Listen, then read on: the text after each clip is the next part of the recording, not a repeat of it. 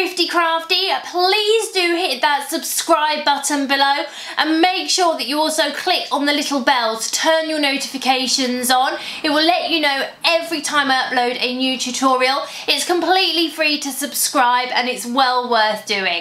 So today we're going to be making one of these, and this is a candle, and you can see it's got a photograph printed on it. This is using Water Decal paper, so we're going to go through that now. So we're in Design Space, and the first thing we need to do is import our picture or our photo, whatever it is you're going to use. So we're going to go to Upload. We're going to go to Upload Image. You're going to go to Browse, and you're going to find your photo or your picture.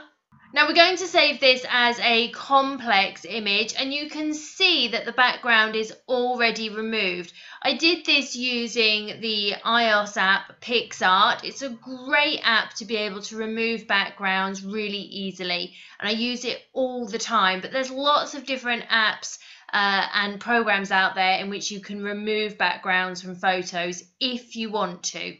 So we're just going to save that as a complex and go to Continue. We don't need to do anything to the background, so again, Continue. And then we're going to save as a print and cut. The only thing I need to do to my image is size it up. So I want the height to be 5.5 inches. And then I'm just going to leave it like that. So we're going to go to Make It. And you can see it there on our print and cut piece of paper. You can see it also says print and cut. So we're then going to go to Continue. First thing we need to do is send it to our printer. So I'm just going to choose my printer, and then you need to choose whether you want the bleed on or off. So if it's on, around the image will be a kind of blur, and this does get cut out. It just acts as a buffer for your print and cut. And then if it's off, obviously you don't have the blur. I choose to have my bleed off. It's just my personal choice, but please don't panic if you leave it on and when you print it out you see it's got kind of like a blur all around it.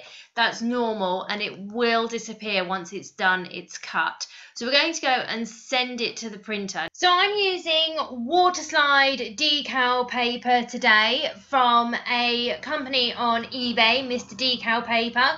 I get this all the time, it's great. Now I'm using my maker, but on my Air and my maker I use exactly the same setting, which is medium cardstock. And the reason for this is because it cuts all the way through, which is what you want with this. So I cut it on medium cardstock and it works great for me. So this is the water slide decal paper. It's got a shiny side and a matte side. You want to make sure that it prints out, so it prints your picture onto the shiny side.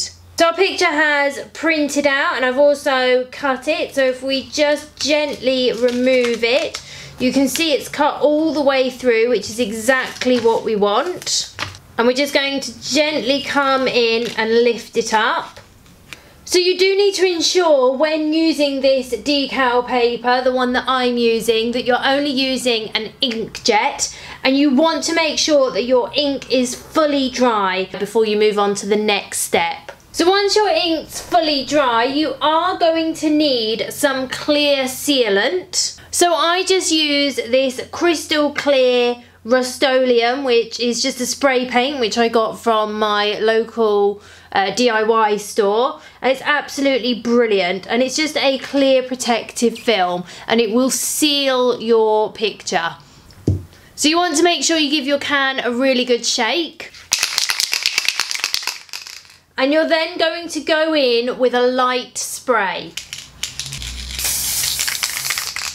You then want to leave this to dry for about 20 minutes. You're then going to go in with a second coat and again leave it to dry for about 20 minutes. And then you're going to go in with a third coat. And again, you want to leave that to dry as well. It's a slightly long process, but the great thing about it is that you can get on with other things while you're waiting. We're then going to go in with the second coat. And again, you want to leave that to dry.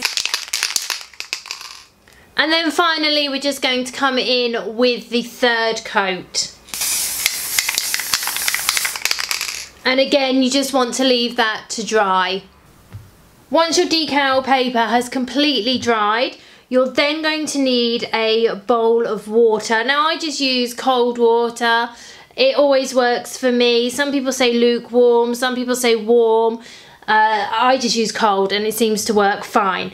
Now, you're going to place your decal into the water and you're going to leave it until it's going to curl up, and then it's going to go kind of flat, and that's when you know it's ready. It takes about 30 seconds to a minute.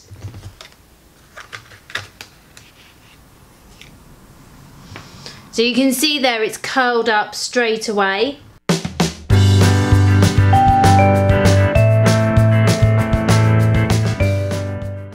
So I've got my candle ready. I'm just going to check that my decal's ready just by going in and gently trying to slide it, which I can. So I'm then going to remove it from the water and just give it a little shake. I'm going to place it on my candle where I'm happy, and then I'm just going to come in and slide away the backing paper.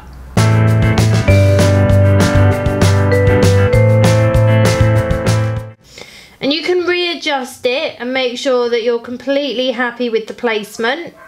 We're then going to get some kitchen roll and we're just going to go in and gently start dabbing it just to remove that water.